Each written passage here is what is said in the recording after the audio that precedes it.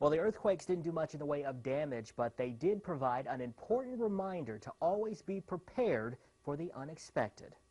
The Tulsa County Emergency Management Command Center. It's here where, in the event of a major disaster, different agencies from the city and county would coordinate the response.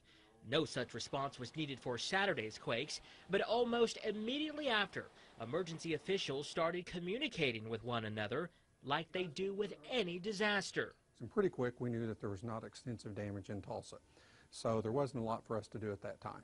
This event just made us want to redouble our efforts to inform the public how important it is to take accountability for how you're going to survive during a disaster event. We encourage everyone to have a family disaster plan, a family disaster supply kit. Over at Tulsa's 911 call center, calls from concerned residents began lighting up the switchboards at a faster pace than normal. The call center received 81 calls immediately following the early morning quake. Later that night, just before 11, they handled 89 calls.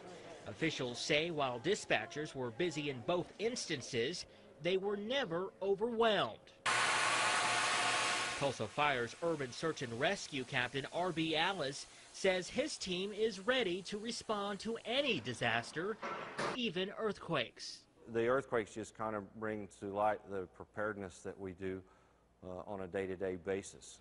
I've been studying the new Madrid Fault and looking at the things that could happen with that, and it's just one of those things that we have to be prepared for, just like a tornado or a flood. And this week, the Urban Search and Rescue Alliance will meet in Oklahoma City. Now, this is an alliance made up of teams from across the nation.